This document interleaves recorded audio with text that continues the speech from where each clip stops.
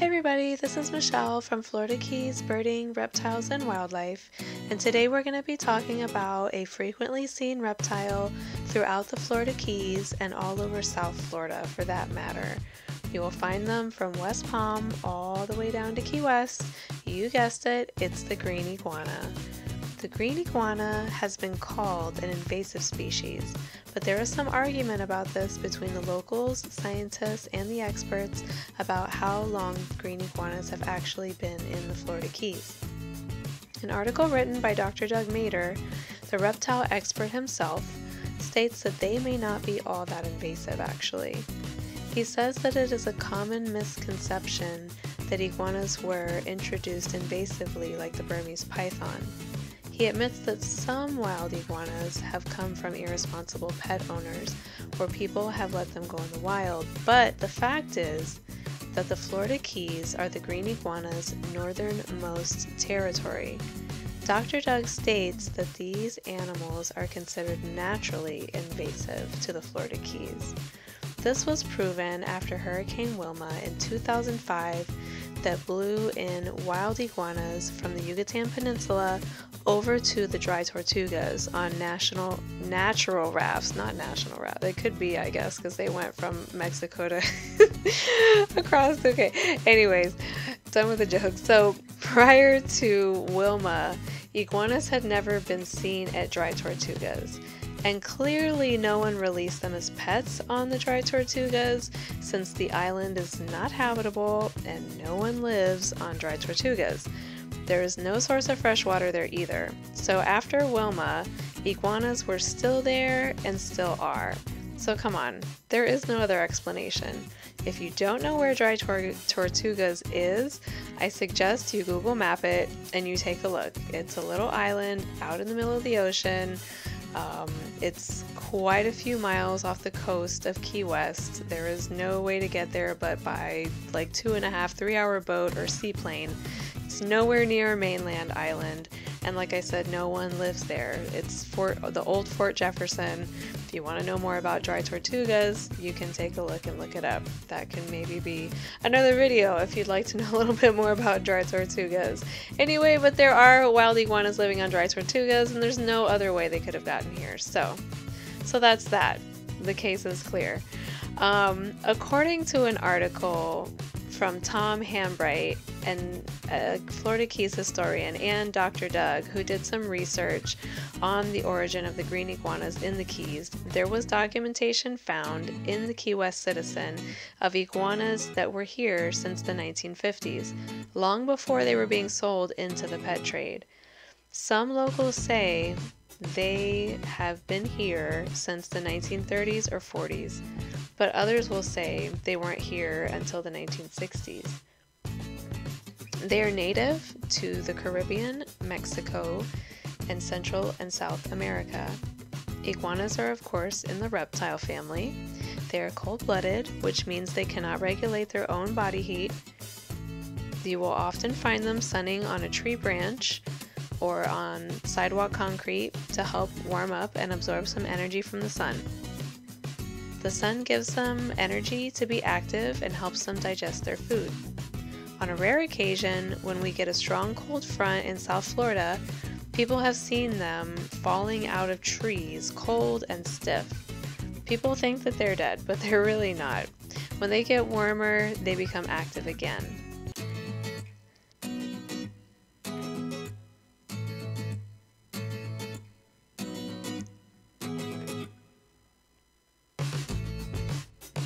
So the green iguana can grow from 12 to 17 inches in length, from snout to vent. Males weigh about 8.8 pounds, and females weigh about 2.6 to 6.6 pounds. They can live up to 10 years in the wild. Iguanas have great vision and do see colors as well as UV light. They also have a photosensory organ on top of their head. It's almost like a third eye. The structure has some anatomical features of the normal eye and is sensitive to light changes, as well as movement. The third eye cannot form images, but it can detect predators lurking above them. This extra eye is present in several other lizard species as well as in some fish.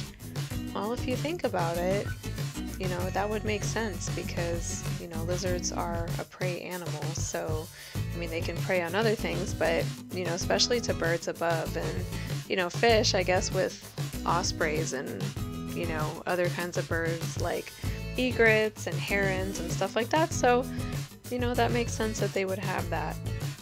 Iguanas communicate through head bobbing and through movement of that hangy flap of skin under their necks. It's called a dewlap.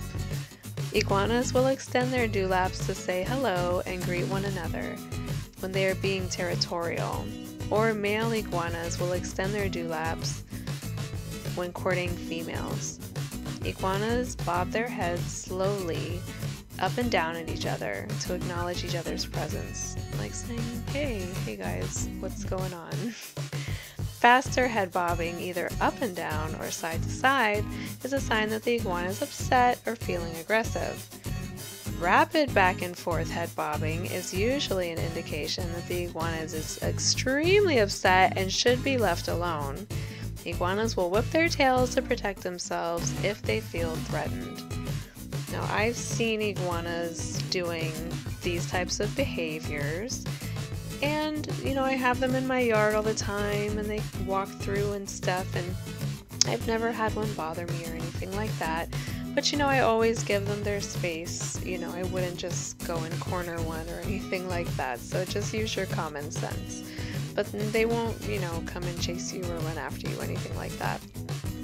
So green iguanas are generally herbivorous, which means they eat plants, weeds, flowers, fruits, and vegetables. They love brightly colored flowers such as hibiscus and bougainvilleas. So to nest, green iguanas will dig a hole up and lay up to 70 eggs. Wow, that is a lot of eggs. Contrary to popular belief of many locals, iguanas do have predators. Crows, raccoons, possums, and snakes will eat their eggs. Babies and smaller iguanas can fall prey to cats, dogs, but full-grown iguanas are much harder to catch. Probably only a gator, saltwater croc, large dog, or bird of prey could kill a full-grown iguana. This will still be a difficult task though, because they are so fast. If you've ever seen one run, you know what I mean. They will bolt right out of there. Males and females are very territorial. If you get close to their territory, they will do a head bob and let you know not to come any closer. If you continue to come closer anyways, they will generally run away quickly. These gentle giants are nothing to be afraid of, in my opinion. Do not taunt them though, because they do have razor-sharp claws, so if one did happen to latch on to you, they could really tear your flesh by doing an alligator roll. If you see an iguana in his orange breeding color, you would be smart to keep your distance. Let them be, and they will let you be as well. Like I said, I've never seen one attack anyone, and I've never had a bad encounter with an iguana. But as with any animal in the wild, if you make an animal feel threatened, it's going to protect itself. That's just like anything, a cat, a dog, anything at all. So don't hate on the iguanas. Last but not least, yes, iguanas do carry salmonella, but it's highly unlikely you will contract it from them.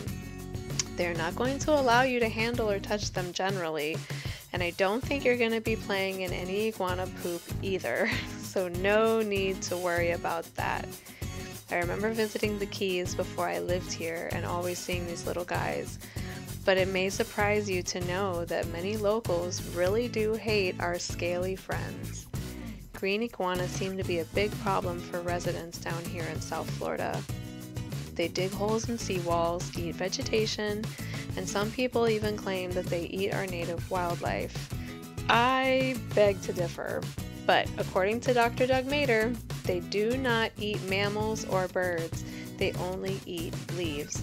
I personally have never seen one eat or go after any wildlife, and I have lots of vegetation in my yard as well, which is obviously not being devoured clean either.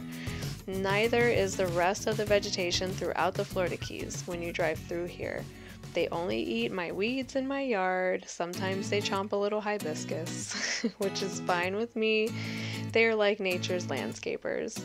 Green iguana numbers are increasing, and many people want to eradicate them from sunny South Florida, unfortunately. To me, they are a symbol of our subtropic climate that we live in, and they aren't bothering anybody. We need to just learn to live with them side by side because they aren't going anywhere.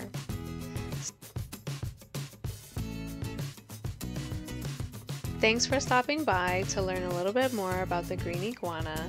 I hope you learned a lot from this video. Comment below if you have questions or if you want to know a little bit more about the local versus iguana feud. You must probably think it sounds crazy that people hate them so much. I kind of felt the same way when I first moved here. I understand where people are coming from and why they don't like it, but you know what? Don't move to a nature area if you don't like nature. That's all I've got to say about that. So, don't forget to like and subscribe. Comment below if you have questions. If you love iguanas, give me a shout out. Thanks and have a great day.